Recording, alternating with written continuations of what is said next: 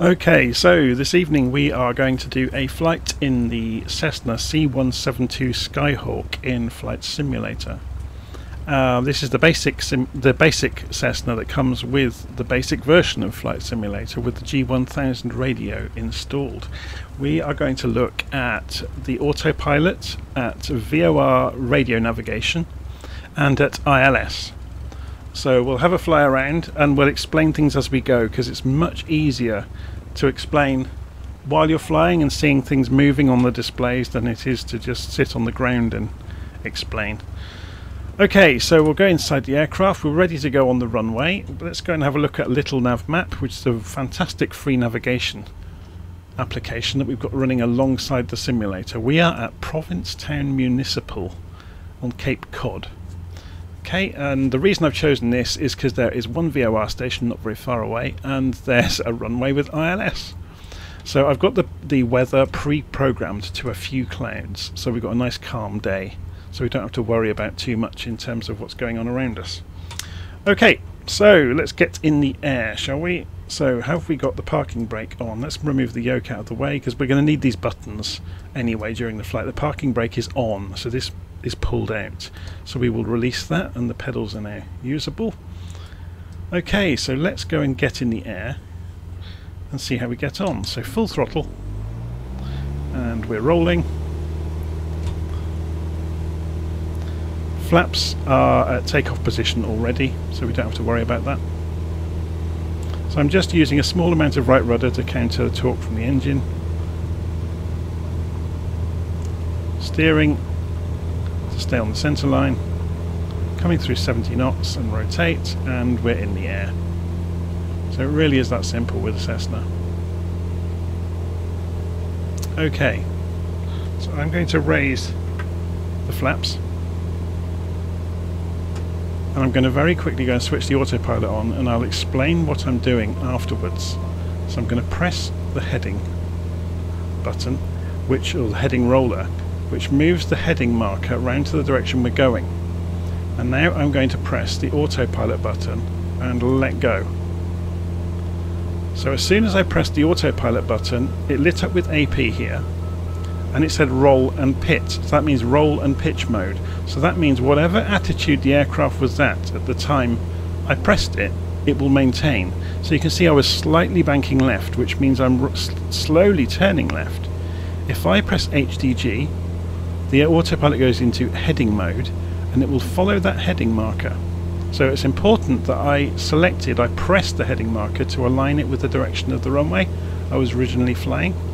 Notice we're still climbing though at whatever pitch angle we were at when we took off, which is fine. So let's go and just check outside the window. Flaps are up. So we're just climbing aimlessly away from the runway. So let's go and give the aircraft an altitude to climb to. Now we could press Alt, and that will say altitude, and it will go to the height near where we were already at, and it means altitude hold. Yeah? So as soon as you press altitude hold, the aeroplane will stabilize at the altitude you are at when you press it. If we wanted to go to a specific height, say 2,500 feet for example, I can use the Alt knob here, and it will change the target altitude above the altitude ribbon. So if I roll that, you can see it's flashing when I did it. So 2,500 feet I've gone for, so I've used the outer ring for thousands, the inner ring for hundreds, and I've chosen I want to fly to 2,500 feet, but notice it's not doing anything yet. So I have to go to vertical speed mode to get there, and it still isn't doing anything, because I haven't told it the vertical speed to travel at, how steeply to climb. So that's what the nose up and nose down buttons are for. So if I press the nose up button once, it's increased to 100 on the vertical speed indicator, meaning we are climbing at 100 feet per minute. So if I keep pressing it, it will increase each time. So we're now climbing at 500 feet per minute. So 1,500, so there's 1,000 feet to go. So in 1 minute's time, or 2 minutes time, sorry, we should be at 2,500 feet. So we can go and look at the map. and see the results of that happening. So little nav map's great for us today because it shows you the plot. So that's where we started to drift. Then we hit heading mode, and we're flying the heading we took off from, and we're climbing slowly to 2,500 feet. Okay, so while we're climbing we could actually change direction, because remember we are in heading mode. So if we roll the heading knob, the small blue marker on the compass rose, this is the CDI by the way, we'll get into all of this later, this small blue marker will move as we roll this, and that's the target for the heading. So if we went to 210 degrees for example, or let's go around to south, let's fly directly south. So the target is 180 degrees. So the aeroplane is naturally following that target, look, and it's flying itself to get there. So AP in the centre here means the autopilot is on in green. If we disengage the autopilot, it will flash to warn us that it's off. If we press it again, it will switch back on and continue flying the aircraft for us. Excuse me. So we're coming up to 2,000 feet. Let's have a look at the map, see what that plot looks like. So we changed our direction to 180 degrees. Now you'll notice that's not straight down the screen. This is a 180 degrees magnetic, and magnetic north and south are not the same as true north and south. Okay? And they vary all over the world by differing degrees. So you have to remember that a compass works on magnetic north and south, or magnetic orientation I should say. Okay, so this is now flashing, meaning we are close to the target. Yes, so the target altitude started flashing when we got within a couple of hundred feet of it. Okay, and you will see the plane level out, and obviously it's starting to accelerate because we're climbing. So I'm going to cut the engine back, because most of our flying we do today is going to be at 2,500 feet as we just fly around. So some of the other things we haven't seen, we saw vertical speed mode, that's how we got to this height. We saw altitude hold mode, we've seen heading mode. That's all we need for the moment. Right, so how much time have we got before we disappear off the screen? Oh, we've got loads.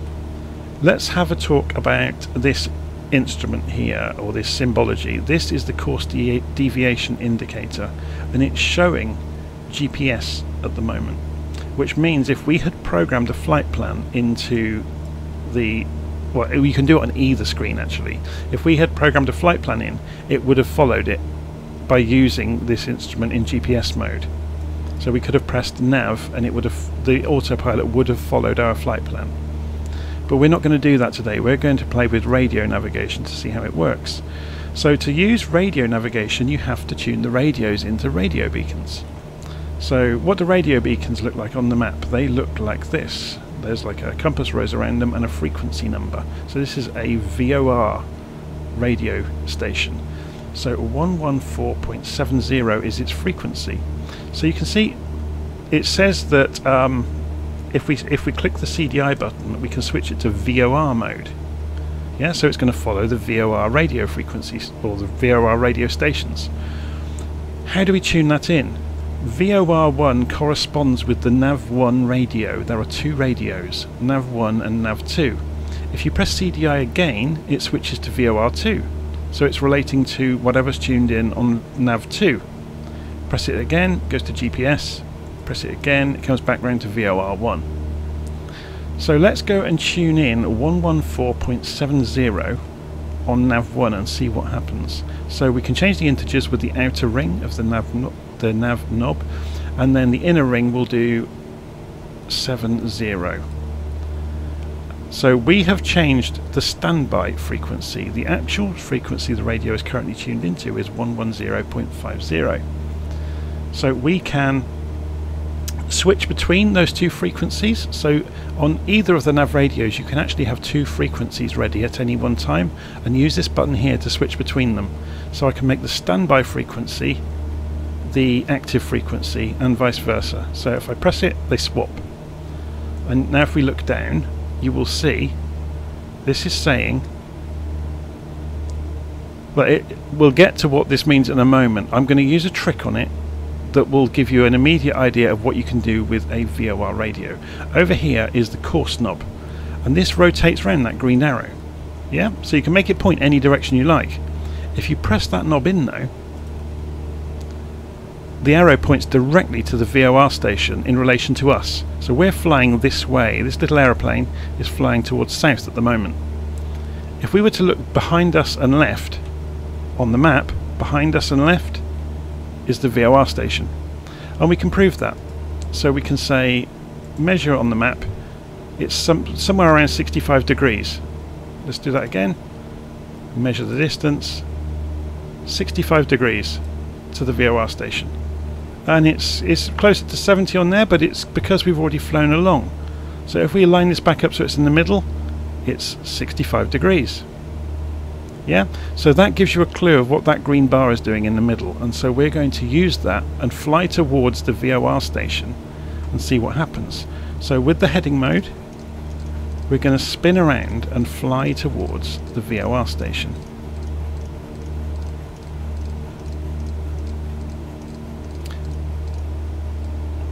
So again, once we get there,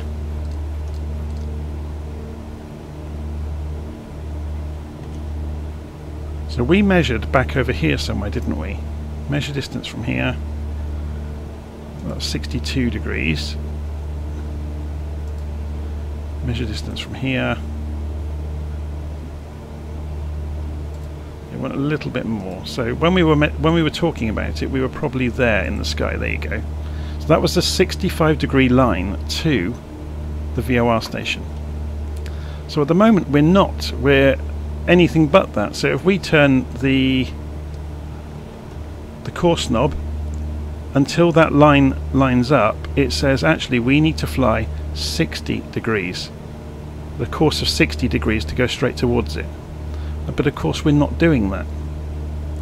We are flying at a course of 75 degrees. So we're slowly getting further away from it. Yeah? So one way of getting the aircraft to follow the line at 60 degrees into the VOR station, sorry, at 60 degrees, would be to press the nav button now. It shows VOR on the autopilot, meaning it's following the VOR.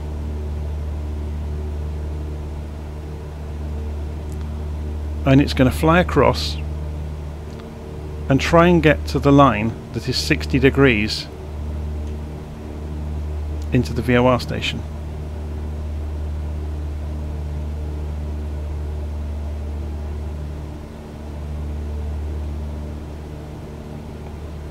Which is going to be somewhere over here, isn't it? We could say the 65 degree line. So if we were to say change that course knob to 65, which was the line we originally drew, that means the line we need to be on is to the left of where we are. So the plane is going to try and intercept it, and you can see that happening. Yeah, the line is to the left of our actual path. So if you imagine looking overhead, we're here, the line is over here. So that as we get closer and closer to that line in the sky, the line is lining up in the middle of the arrow. As we get closer to the beacon, this will become more and more obvious what's going on. Something else that's not too obvious is there are two arrows here. That means that we are measuring in terms of the direction to the beacon from us. Yeah? We can spin this around. So let's put it in heading hold mode for the moment so we can mess around with the course. And we need to press the heading in at the same time. Otherwise the airplane starts moving around. We'll press heading again. So we're just going to cruise along this kind of direction, and this gives us some freedom now to play with this instrument without it affecting what direction we're going. So if we had done it in nav mode, the airplane would have started moving as soon as we moved the course. So I'm going to spin this all the way around. So rather than hold it, I'm going to hold the mouse button down. So rather than spin the mouse wheel forever and a day, I'm going to hold the mouse button down and turn this around the opposite direction. And it will suddenly become obvious why there is a compass rose around the VOR. Now notice, when we went past 90 degrees away from our course, the arrow swung to the other end. The second arrow swung to the other end of the needle. So So if we turn this round and we roll this a little bit more, so there you go. We are on the about 246 degrees from the VOR station. Yeah? So if you measure from the VOR, let me do a measurement. 246 degrees is absolutely dead on, look. So that makes sense why there is a compass rose on the VOR itself. Yeah, so if you spin it round, if the arrow is the opposite direction than the course, it's the from reading. So the angle from the VOR. If both the arrows are on the same side, you're thinking in terms of to the VOR from you. Yeah, so the bearing you're reading from the compass rose can either be to the VOR or from the VOR. And it's indicated on this course deviation indicator by this arrow being either the same side as the course or the opposite side of the course. Okay, so remember we can just press this in to flick it back round and tell us exactly which direction the VOR station is, so it's at 70 degrees from us. If we press nav, the aeroplane will turn to 70 degrees. And it will turn beyond 70 to get us back on the line of 70 degrees into the VOR. So a phraseology we commonly hear is radials. Radials are typically talked about in terms of from the VOR, yeah, not to. So the radials are the angles from the VOR station. So you might say you are on the 70 degree radial, for example. So if you imagine drawing a line on a map, you know, 70 degrees can be over there somewhere. So we are at the moment, if we measure the distance here, we are on the 250 degree radial from LFV, and we're flying directly towards it. Okay, so that's how VORs work. Obviously you can imagine if you use two VORs in concert with one another, you can triangulate and draw two lines and figure out where you are in the sky even if you haven't got a map. You know, without GPS, for example. So say you're out of the ocean, you could plot your exact position as long as there are two VOR stations nearby. But you can also do it with one using distance measuring equipment. So to see that, in the G1000 you can go into the primary flight display options and you'll see DME. If you switch that on, nav1 114.7 is the frequency, 3.5 miles. And we're closing in it, look, 3.4 miles, 3.3 miles. So then if you're looking at a map, you could draw with a pencil a given direction that you've tuned in the VOR, look at the distance measuring equipment, and you can, you know, you just mark off the distance. So that's why it's important on maps that they have the range, because on a paper map you would have a set of dividers with 2 points. You would line them up and just walk the dividers along the line you've drawn on the map to figure out how many miles away from the VOR station you are. So in that case you only need one VOR station. It's important to point out not all radio stations have distance measuring equipment, and you can just get beacons that only have distance measuring equipment and don't have the VOR, you know, with the radials that you can get from them.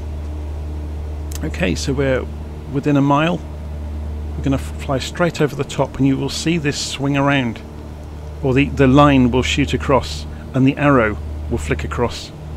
So we'll let that happen because it's quite instructive. We'll go to heading mode to see it happen. So get ready, it's going to flick over any moment. We're within a mile now. This is moving away.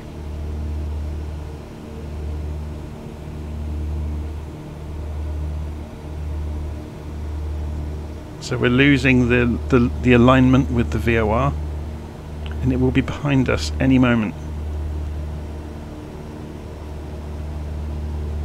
Half a mile from it, and the arrow will flick.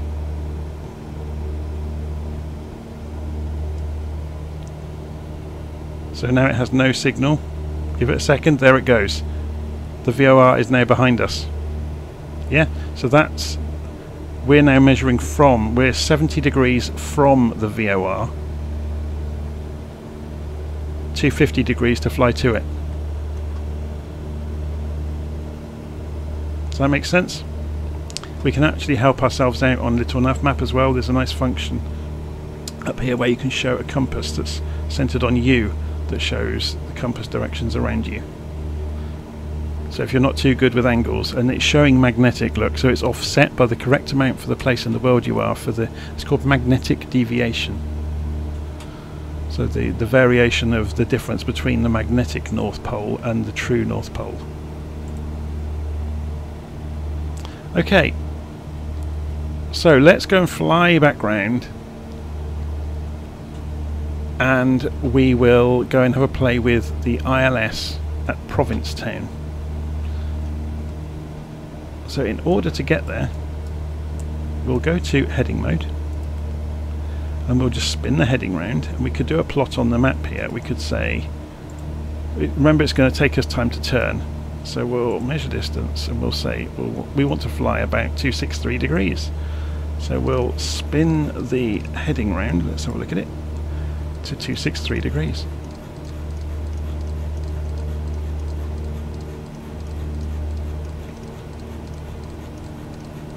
It's really, really tedious in Flight Sim to roll the heading knobs. They used to have an acceleration built into them where the faster you rolled your mouse wheel, the more degrees they covered.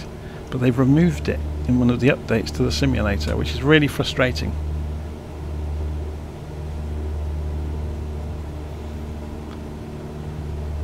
Okay, so while we're flying along, we'll explain a few other things.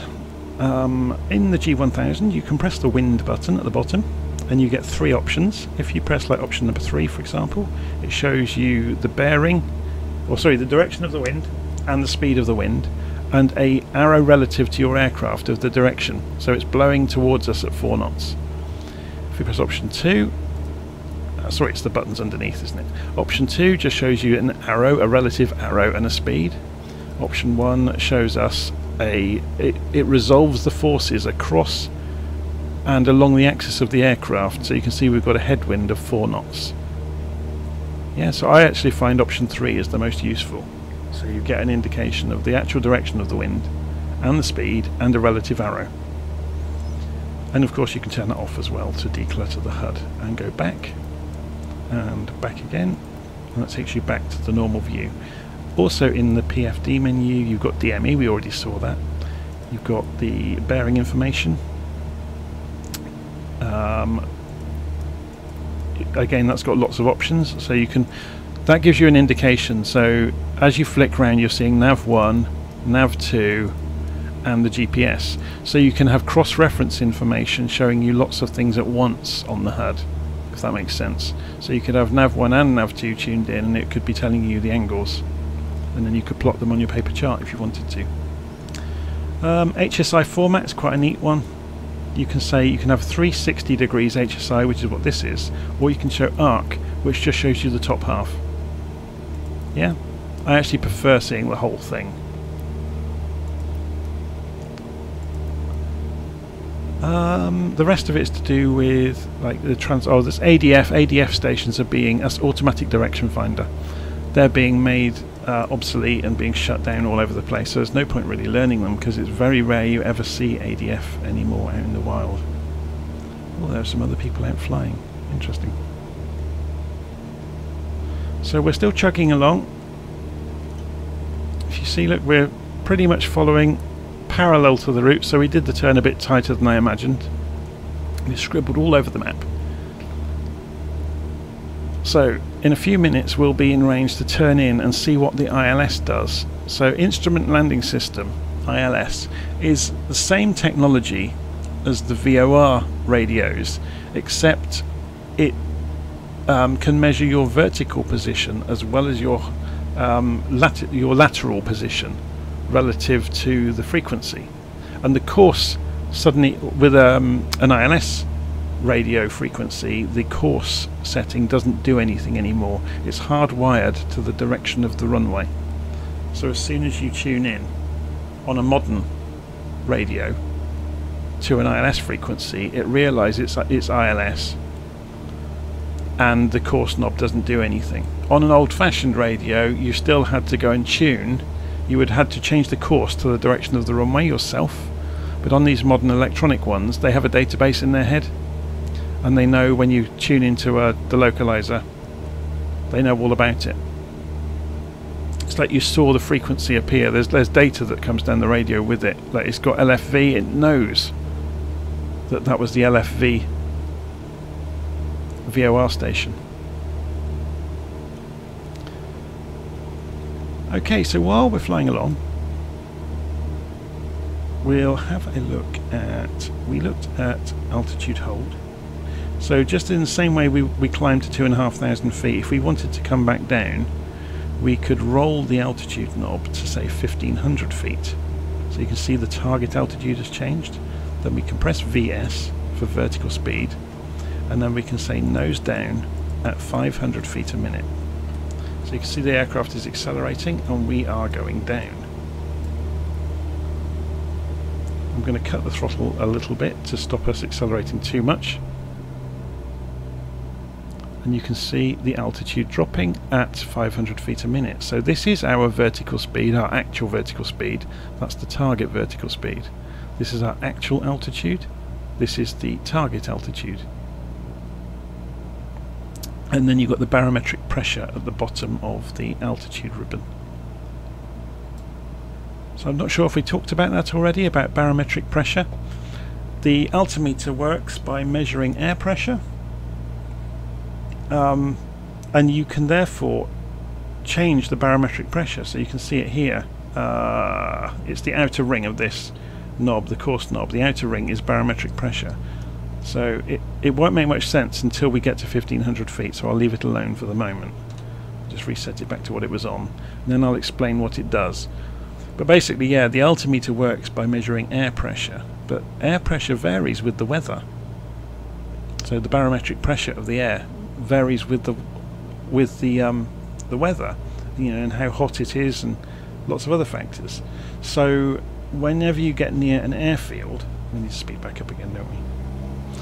Whenever you get near an airfield, you can contact the airfield and they will give you their meteorological data, the METAR report, and they will tell you the barometric pressure to set your altimeter to. There we go, we're just coming down to 1,500 feet, so the plane is starting to level out all on its own. You can see there's a marker on the altitude ribbon that also reflects the target altitude. So once we've leveled out, I'll show you what difference that makes. So at the moment it's at 29.92 inches, which is kind of the US format for measuring the barometric pressure. In Europe they tend to use hectopascals, which is it's a bit like the difference between Celsius and Fahrenheit. Two different gauges, but it's measuring the same thing. Okay, so we're just coming down to 1,500 feet. So let's go and roll that barometric pressure and change it.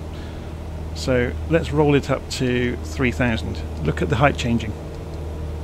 So the height the aircraft thinks it's at just changed. Because the aircraft is not measuring the ground, it's not looking at the ground. It's working out from the air pressure how high it thinks it is above the ground. Yeah? So therefore it's important, if you're on a long journey, that you get the METAR information along the way, and most importantly at the destination airfield, so your charts agree with the actual, you know, with the heights that the altimeter is telling you. Otherwise there could be a discrepancy and you could hit the ground, or you know, hit a hill, or all sorts of things could happen. Okay, so let's have a look at the map and see where we are.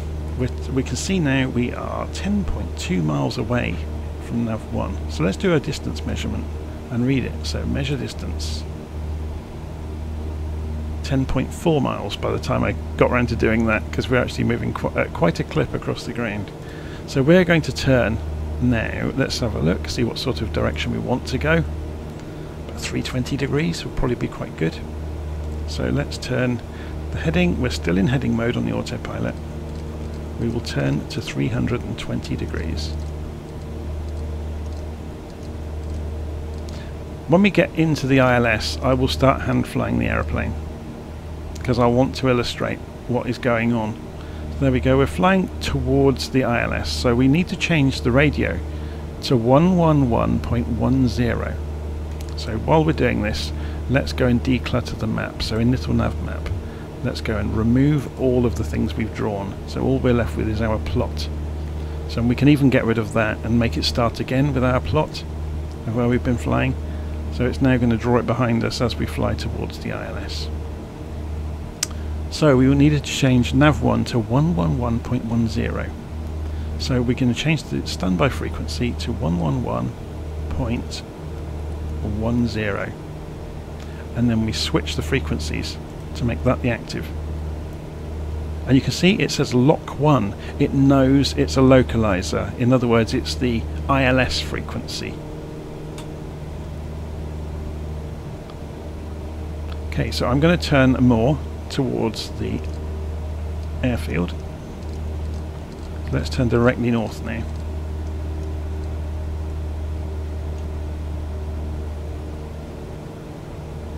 Remembering that's magnetic north.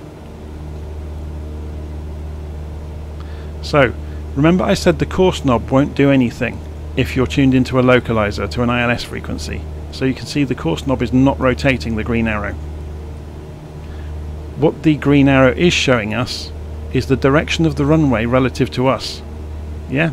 So if we zoom in a bit here, you can see there's the runway. The runway is at that angle from our direction of travel. Yeah? So I'm going to turn another 20 degrees. Because I want to illustrate something, and I don't want it to happen too quickly. So the green line being away from the left arrow means the line to the runway is to the left of us. We'll go more of an angle. So let's go at 40 degrees. I just want to cross it at quite a shallow angle so you see it sweep across, and it's already moving, I think. So we're coming across the line. So here comes the line. When we're on the line, it will be in the middle. So at the moment it means we are to the right of the line, which we are. And then we cross over it.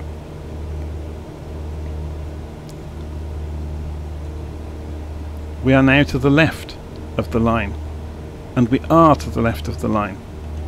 You will also notice this extra piece of symbology has appeared. This is our vertical position in relation to the glide slope down to the runway. So when this green when the green diamond is in the middle, it means we're absolutely on the right place in the sky at this distance from the airfield. Yeah, so if we turn back away from the runway, so we're going to turn the heading back to, say, 300 degrees. Or just, well, actually we can go the absolute opposite direction. It really doesn't matter. Going to fly the exact opposite direction than the runway, so we're just flying away from it. Yeah, so we're turning away.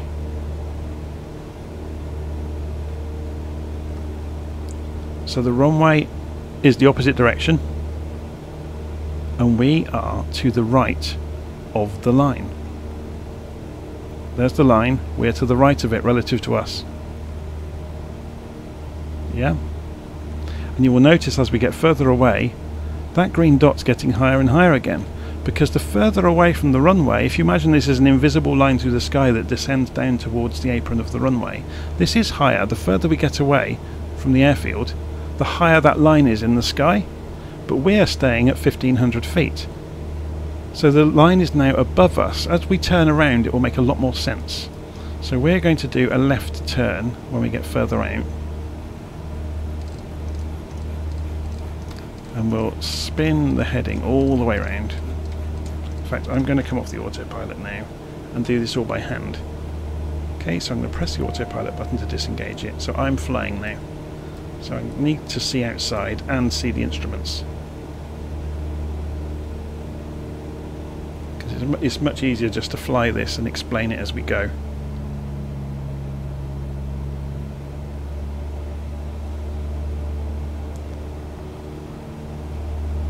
So you can see as we're now flying back towards the runway, which is over on the left side of this island somewhere. There it is over there. So you can see we are going to intersect the line. So I'm just going to trim us out slightly. go.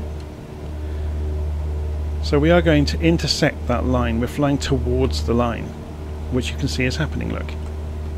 We can also see the green dot is lowering. In other words, we are coming up to the point. If you imagine a line through the sky that we can't see, we're about to fly right through the middle of it from a vertical perspective. If we dive, we can go below it. If we pull back up, we'll go above it. The closer we get to the airfield, the lower in the sky that line is. Yeah, because it's an imaginary line that follows all the way down to that little airfield down there. So we can chase these two instruments to keep the green diamond in the middle and the green line in the middle of the CDI. So we're going to come back off the throttle, because remember we're descending now, otherwise we will overspeed and smash into the runway. We don't really want to go more than about 60 knots really. So we're going to go and drop the flaps, but we can't yet. If you look on the indicated airspeed ribbon, there's a white area that starts at 95 knots on the Cessna. That's the point at which it is safe to drop the flaps. So you can see we're off to the left, and there's the runway there. So we are off to the left of the line, of the centre line of the runway. So we're going to pull back, and we are below the glide slope. So I'm waving all over the place on purpose, to be honest, just so you get a good indication of what's going on. So there we go. We're now slow enough that we can drop the flaps. So yeah, I'm weaving all over the place so you can see the instruments moving. So we're going to fly in.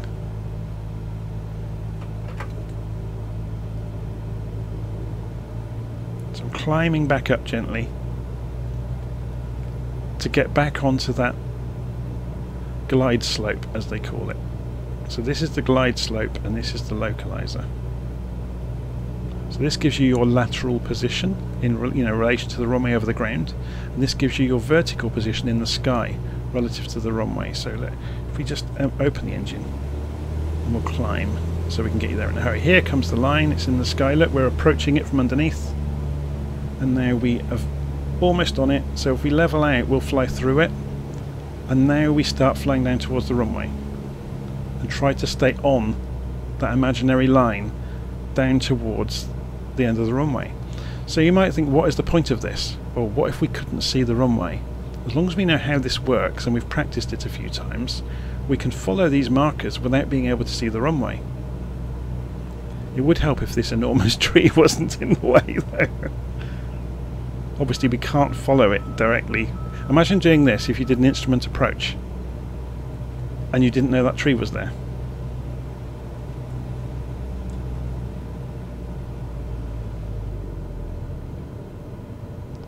So we're just going to go just above the tree.